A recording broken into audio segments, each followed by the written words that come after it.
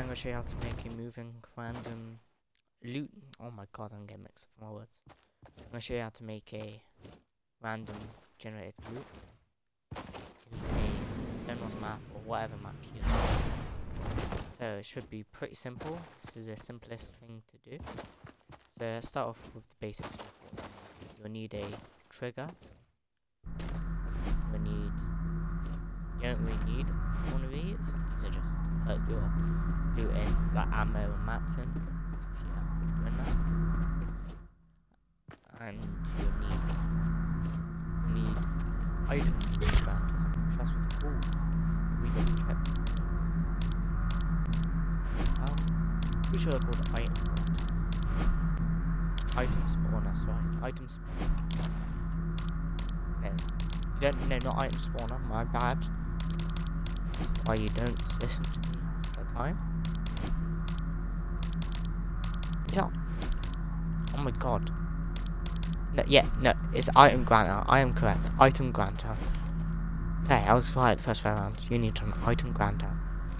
So what I'm just gonna say is, we'll start off with the trigger. Trigger is the main first thing you want to do. You only need one trigger.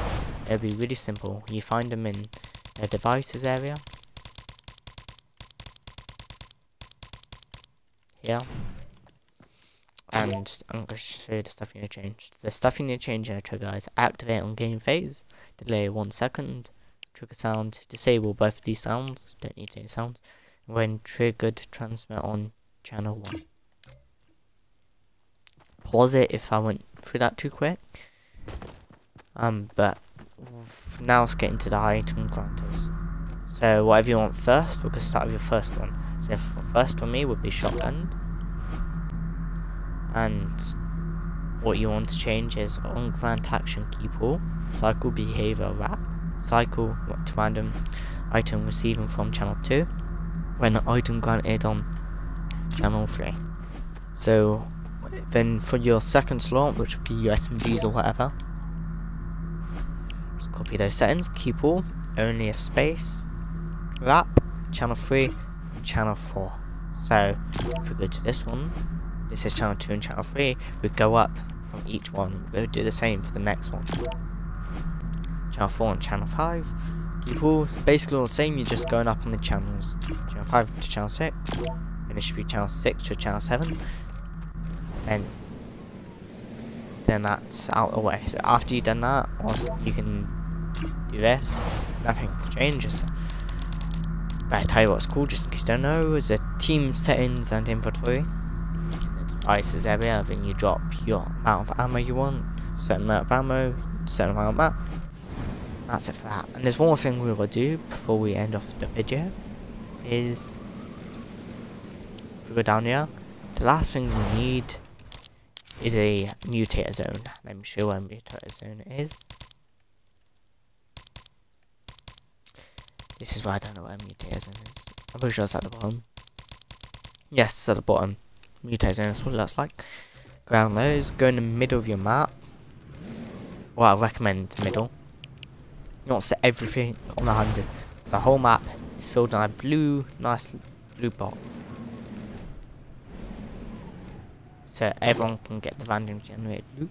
The stuff you need to change is allow weapon fire. Yes, you need that on, otherwise no one can shoot in the map.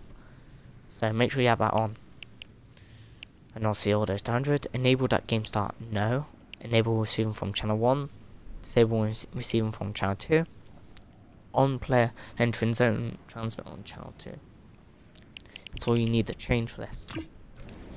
Then if we start the game, I'll show you that it's random generated. So I've got a gold lever, with to go, and basically that's all I've got. So for end game, start again, or have different games.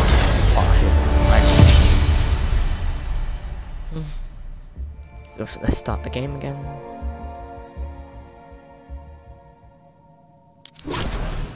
Just play again.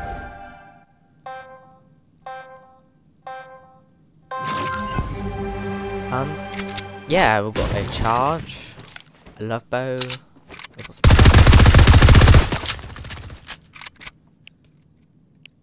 Okay, that's end game. Quickly mention. Obviously, you need more than one shotgun in your slots.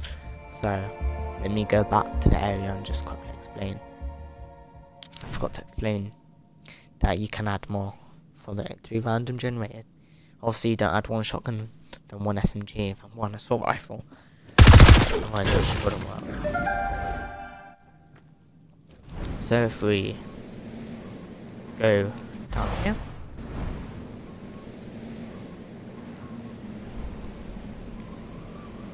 Here it is.